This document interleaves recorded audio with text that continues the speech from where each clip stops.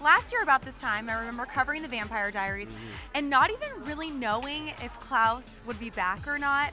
Flash forward a year, Klaus has got his own show, you. No, yeah. I mean, what does that feel like? I mean, just amazing, really. It's been a sort of possibility. It's been on the horizons for a long time, but just for it to be a reality now, you know, to do the panel in the ballroom and see all the people who came to see us for our show, you know, it's nice to know that there's still an audience, that we're going to take an audience with us, I hope. And so, yeah, it's still a little daunting and a little kind of overwhelming, and I can't quite believe this is my job now. I really lucked out, you know. I really was given a character that the fans responded to, and I just kind of ran with that, you know. Right, and I think through the Vampire Diaries and now hopefully on the originals, we're seeing all these levels, all these different, sorry, I guess I just said layers of Klaus. Just when you think he's no good, then he tells Caroline, I'm going to be your last love. Girls around the world are swooning. So what's up with Klaus? You know, he's...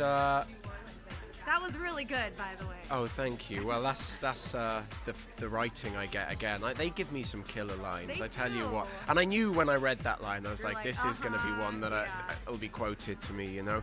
I mean, it's just a fantastic opportunity, the character, because they really, I get to sort of win the audience's hearts, and then, you know, right when I'm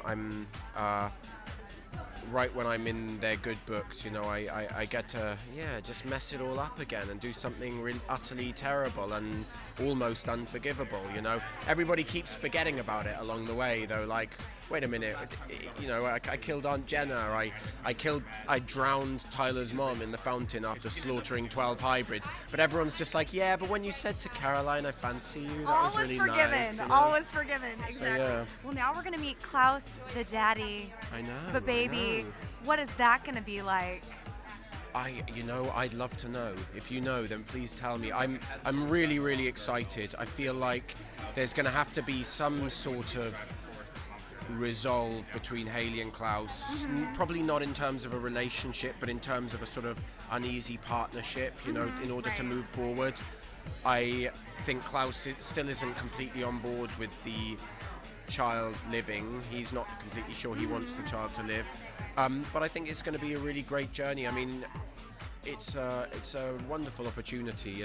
You know, just when we thought we'd seen all sides of him and all of his kind of vulnerability, and then this comes up, which is going to be a whole new storyline. I mean, I can't really imagine this character holding a little tiny baby in his arms at the moment, but maybe we'll see that, you know? Hearts will melt, I promise, I promise. Congratulations. Thank you so much. Get out of my interview. Come on.